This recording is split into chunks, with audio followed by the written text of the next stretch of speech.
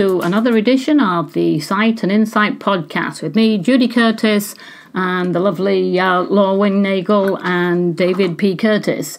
And we're going to be talking about drawing and painting and which comes first. But before that, I just want to share this with you.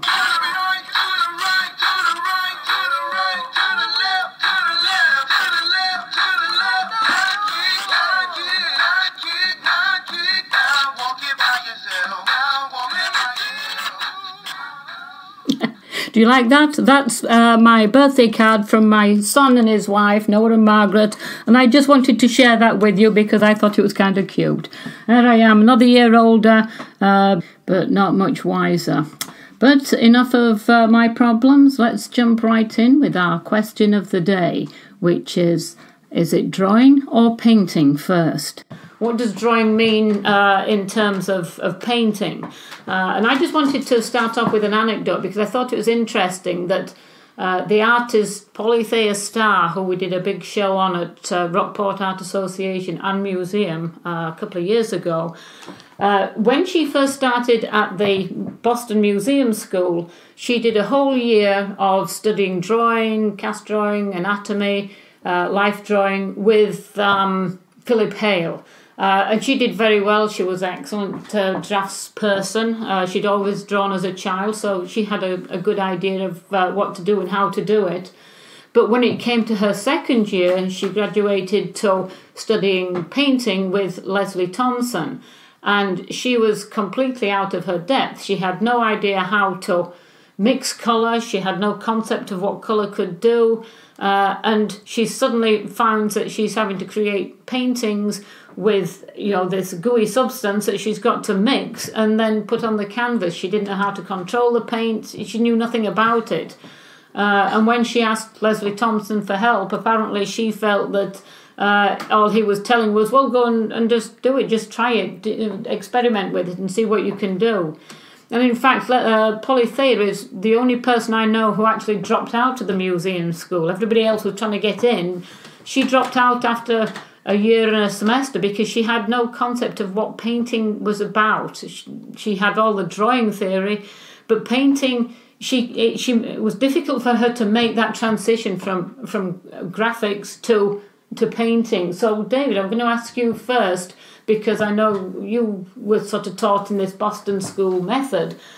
Do you think it's right or wrong to teach an artist? You can only use black and white to begin with. You've got to be able to do a cast drawing, learn these basics, and then suddenly you've turned loose with paint and you have to, it must be a completely different way of thinking.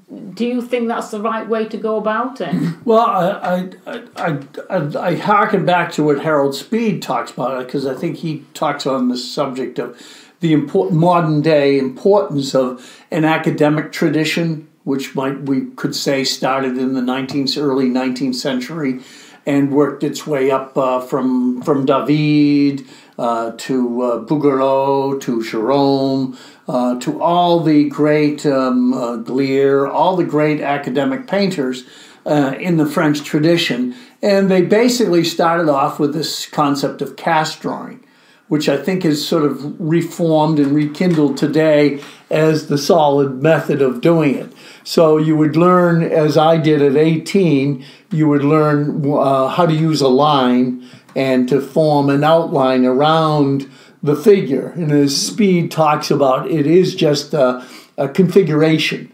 It's not a fact. Nobody walks around with a line wrapped around their head. It's two masses coming together is the best explanation. So, in a sense, I could understand Thayer's problems. Polly Starr's problems is that once you pick up this brush, you no longer have the sharp, pointed implement to do your very, very fine detail. But instead, here's a 1-inch brush, and usually the teacher loves to give you a big fat brush so that you make a mistake. And this shows you the sort of irony behind this is one of the things we would do. They did to me as a student starting off when I got a chance to do my first still life. It was always a senior student that would come along and say, "Hey, try it with a cast in it, because you've graduated from drawing cast. Now you can paint a cast. Well, they knew the problem was, in paint, you can't reproduce the light of that cast in a painting. So they laugh through the whole thing. And then in the end, they tell you, that was the worst thing you could have done, is to put a cast in a painting. So it's a sort of painterly hazing? It is a painterly hazing. But it also is the irony of which the topic of conversation here, is that maybe the cast should be forgotten, and you pick up a brush and you just start painting. Yeah. So I don't know. But I think the academic, follow-up. I think the academic tradition is solid. I think drawing first is a great way of understanding this. There is that problem of working into something. I disagree. What? Yeah. Oh, we have I disagree with that entirely. I don't think that drawing needs to come first before painting. And I know you may be looking at me shocked. The gloves are off, folks. But I think that painting is a completely different discipline than drawing. And I think that you can draw well and still, as we saw with Thayer Starr, not be able to pick up a brush and be able to mix the colors and put the colors onto the canvas in a way that's satisfying to you. I think that painting requires a study of design and color, and I think that you need to go out and be involved with the palette, with the brush, and if it's in plein air, you're outdoors doing it, and I think that a person can go in there who's completely devoid of any schooling around the David method, pardon me, and the Boston School. They don't need that. Well, one of the things that happened at the Boston School when Tarbell and Benson sort of were the heads of it, I think it was around 1913, I think the museum, this is the Boston Museum School, wanted to administrate the teaching or the subject matter of the courses. And Tarbell and Benson saw the flags went up, that this was going to be a problem. So they actually left in mass, those very fine painters. They ended up forming the Guild of Boston Artists right around 1914, right around that time. So the Guild is interesting that it was formed with that idea in mind. And I think originally it was sort of... With the idea of painting first. Paintings as a separate entity to drawing. And I think that there is some confusion with when we specifically talk about the Boston School, because they did start off with this academic tradition. Philip Hale taught a great drawing course, figure drawing, and everybody I've known who has ever had studied with Philip Hale, they just praised him. So he must have been a very great man and a very gentle soul. And that might have helped the course. But drawing casts, remember my teacher, Ives Gamble, that was the first thing I had to do, was to learn we did line drawings of the figures in the afternoon, and I'd work on my cast in the morning. And I was not allowed to go near paint, so I think the first painting I did was a landscape in Williamstown. That was a good... not a full year away, but it was probably 6 to 8 months away before I could pick up paint. But I had painted before, so I had a little slight advantage. I wasn't just thrown in at the deep end with charcoal drawings and pencils having this beautiful hard edge line to do. But I think the academic, and it's very popular today. I see a lot of online courses. Charles Barg has made a strong comeback. Jerome's man for drawing. The Gamble defined that too, that there were two methods of learning to draw. And this is one of the things, I think Speed brings this up, that there's a sculptural way of drawing, which is like a sculpture would find angles and then find the shape. Ives believed more, he called it the potato shape. meaning that you come close to what you think the shape is, and then you make it more like, which is a lot more like a way a painter thinks rather than a sculptor. So there is that difference, Connie. I would admit that. But I think, how would somebody start off? How would you start off a student then? He wants to learn to paint, and he's serious. He's a young person. Let's say you've known him for years, and he's 16 or 17. Aren't you going to say draw first? No, I'm not. So if he was my student, I would take him outdoors, because that's my modus operandi, I guess. And I think also it's very there's a lot of movement, gesture, as opposed to doing still lifes in the studio. I would take them outside. I'd have them set up, and then I would have them do a design. A line in design is one of the ways in which we've described it, but it's a gestural movement. It would be like if you were in life drawing, there used to be gesture drawing, and somebody would put their pencil onto the paper, and instead of looking at the paper, you would look at the model, and you would draw without looking at your paper. Well, I would take that same technique and have them gesture a line that they see out in nature, and then put spots of color around that. So I believe that a person could develop a very fine painting through this method, and not through an academic drawing method. I can understand your point of view, and Speed does talk about the modern problems of conventionality in academia. And one of the problems we see is that a lot of the teaching going on today is just that, is just painting. So because they've been starved of this drawing concept, and when we look at some of the American Impressionists, we're very, we feel that there's a lot of drawing involved. And I think partly you're right. I think there's a lot of understanding of color and design in turning form with painting. I think in the conclusion of Speed's chapter on this idea of academia versus drawing first versus painting first, I think he sums it up kind of interesting in that maybe would you agree to this, that if it was started indoors, that maybe they could draw, using line and understanding line, what line can do, but also too maybe they should pick up paints in the beginning and not be held back. No, you can't, like Polly Starr was held back from painting because that was their course. They were dogmented into thinking that you have to draw before you say. And I think I understand parts of this, academia, but my son, I have two boys, one went off to art school, but he loved to draw. And he's now involved in... what do you call it? Drawing graphic novels. Because a little bit of Judy, a little bit of me, likes to draw, but he loves to write imaginative stories. And I've encouraged that. So that's a whole, I think you're right in that. I'll admit you're right in that respect, that they're two different disciplines, and maybe there's no overlapping of the two. I think that academic drawing is necessary to the artist in like doing scales for a musician. I think it's a way that trains his power of observation, but to overemphasize that would be to the detriment of a painter.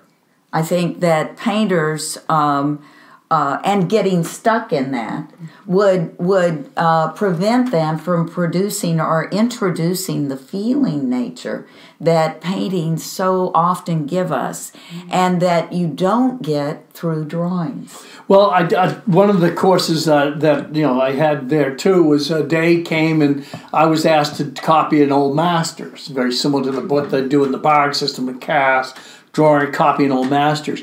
And I thought I chose a real good drawing by Raphael. It was many parts of the body, the torso, the arm, the hand, the head, all different on one page.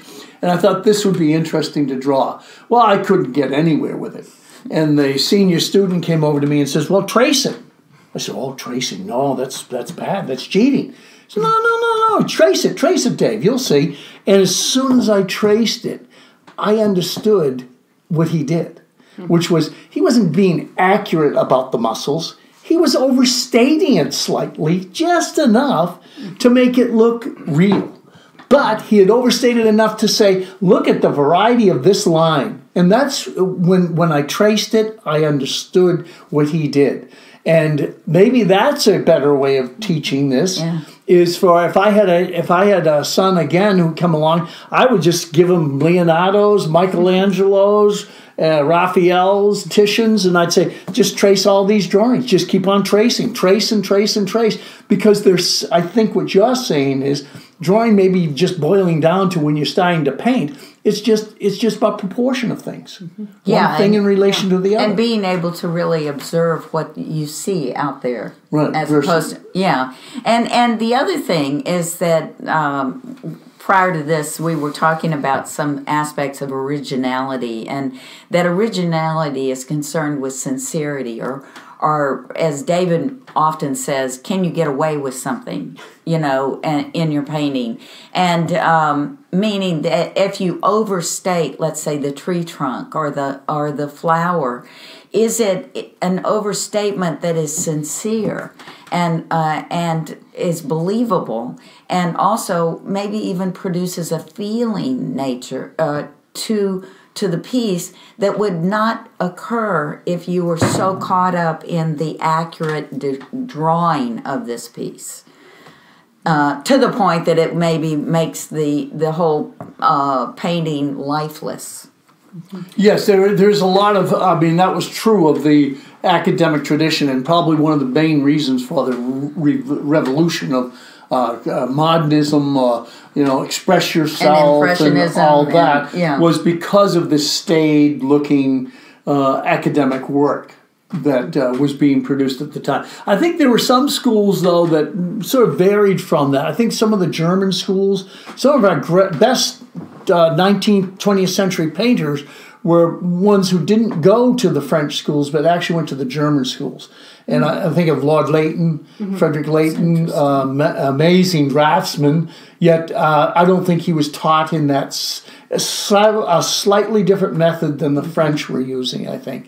A little more alla prima, very tonal, but it's interesting, the painters I think of, I was just looking, I'm writing a little piece on Frederick Lee, Robinson Lee, the great Western painter, and he spent like 12 dozen years at Munich learning to paint, and they weren't considered colorists.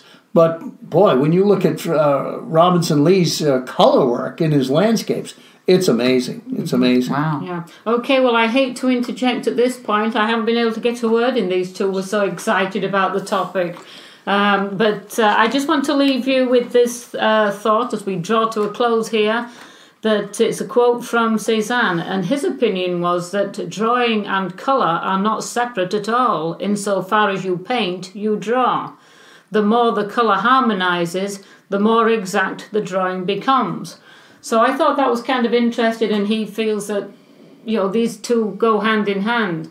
And you mentioned, Connie, about the fact that you need perhaps a sense of proportion from a drawing point of view if you're painting.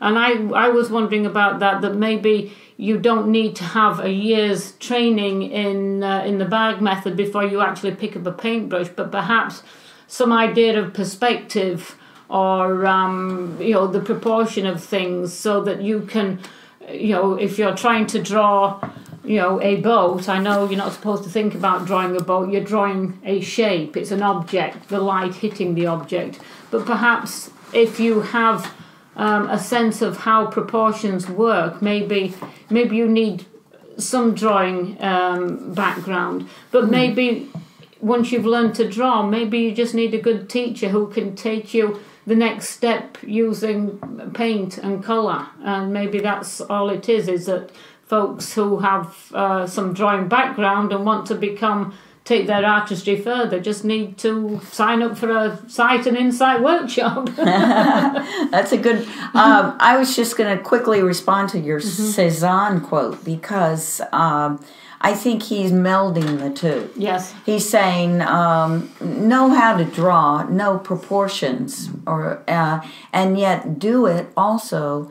through color. And that is our emphasis in Sight and Insight. We are focusing on creating form, turning the form actually through color. Yeah. And it's old. This is an old method. At the same time, it's not being taught and utilized as much today as it has been in the past. Okay, well, thank Well, you. I think you're going to reply to the that? last quote is realism is everywhere, but there's no life in it, and that's Harold Speed. And I think there is realism in painting. realism in painting. I think there's a little too much of that today, and I really fear the problem of photography in it. And the sad part is we just recently saw a presidential portrait. And I didn't think it stood up to some of the portraits of the past, but that's neither here nor there. That's maybe that's politics. I don't know, but it's that understanding of how things, what we are caught up in this realism. So the portrait artists even today are having to depend on photography, and I think that's not only it's not accurate color-wise, and it's definitely not accurate with proportions and drawings. It's slightly distorted. Yeah. And I think we could get caught up in too much realism, and I think Speed's right. There's a lack of life. So in that sense, I sort of agree with Connie, and I think she's got a strong feeling for this idea of if you want to be a painter, pick up brush and paint, right?